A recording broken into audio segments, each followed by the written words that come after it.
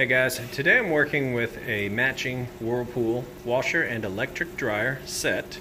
Right now I've got it filling up, just a normal load here. It's also got casual, delicates, and hand washables, which are a little bit lighter on the agitation. 9 cycles, 5-speed combinations, tons of options on your load size. So this is your water control, temperature control, and of course you have extra rinse and the end of cycle signal, all controllable on or off. There you go. Super capacity plus on both these guys. We got filling up right now, pretty heavy jeans and towels underneath their load. And we'll stop this real quick, yeah, so you can see. Now, try to do this one-handed, just turn it back on. The water fill works perfectly. Of course, the washer gets a 28-point inspection. Everything electrical, mechanical, it all gets checked, and everything has to work perfectly before it leaves my care here. But all these knobs and everything like that get checked, and I just like to show it off as if you were standing here yourself testing it out.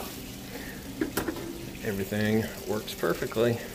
So we'll let this go ahead, finish filling up, then I'll show you that it's going to agitate correctly, drains the water out, and has a nice, smooth, and fast final spin cycle. Then we'll move the clothes over to the dryer and show you that the dryer sounds great, heats appropriately, and all that good stuff. So we'll let it fill up and we'll come back. Okay, we filled up. Now we're agitating. We've got a nice strong agitation. You can see there everything's getting nice and clean. And that agitator is only supposed to spin one direction, which it is currently moving clockwise. Now if you could reach your hand in there and spin it freely counterclockwise, then your agitator is actually broken and not working correctly. Little tip that I like to throw out there. Alright, moving out of the rinse cycle into the final spin cycle. You can hear it draining that water out nice and fast.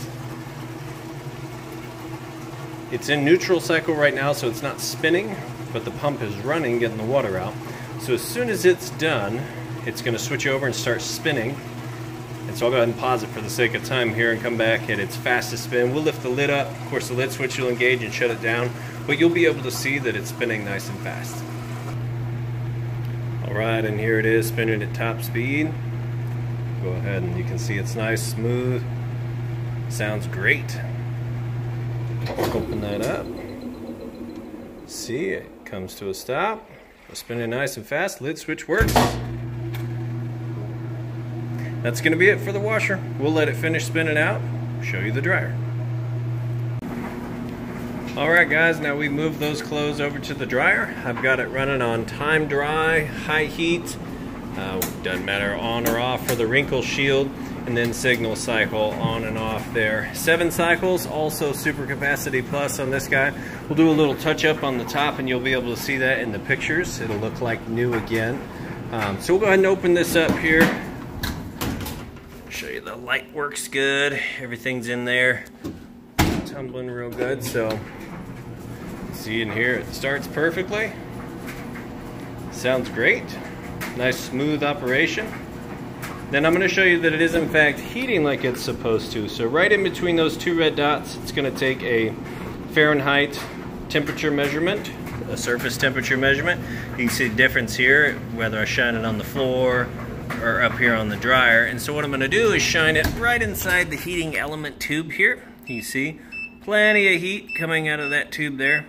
Now the heat inside this tube will get anywhere up to 350, 400 degrees, but the inside of your dryer is only going to heat up from about 95 to 195, and that just depends on what you have the setting here. So you also have a setting for delicates if you wanted that 95.